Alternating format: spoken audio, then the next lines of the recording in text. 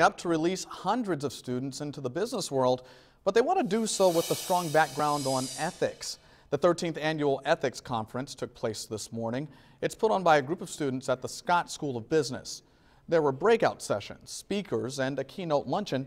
It was a time to discuss how ethics can affect your professional and everyday life. If you wouldn't want it done to you, if you wouldn't want to do it yourself, then if it doesn't feel right, that gut feeling, that's where you can kind of make that determination on if it's ethical or not. ISU's next class of graduates enters the business world in mid-May.